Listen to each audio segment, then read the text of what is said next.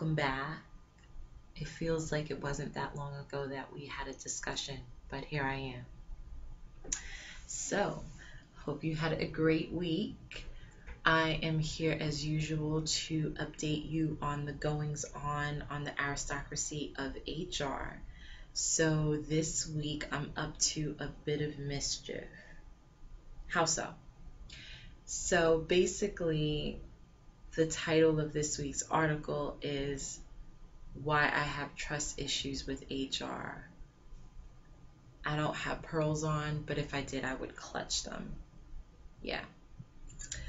So, you might be wondering, where is this coming from?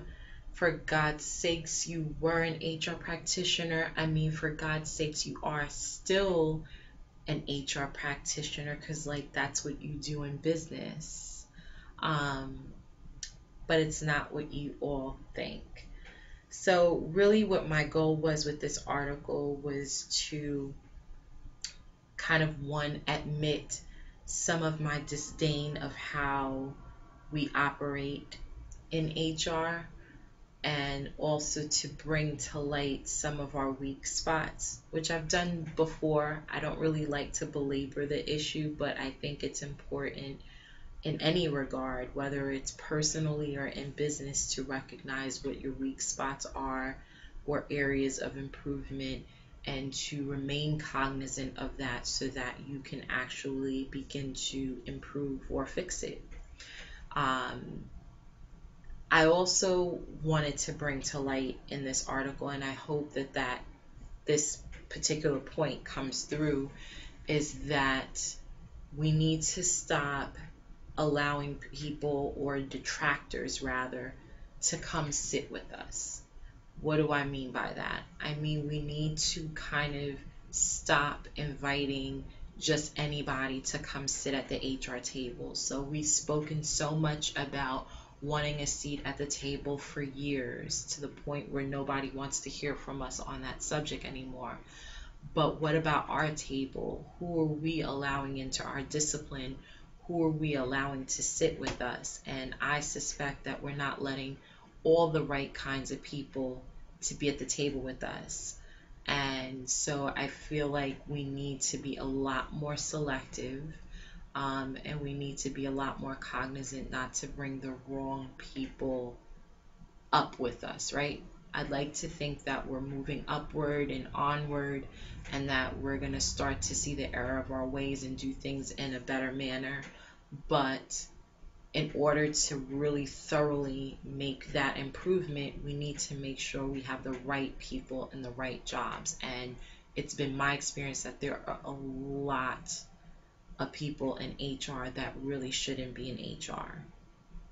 It's not the job you take because, it looks like a good profession, or it looks like it could pay well.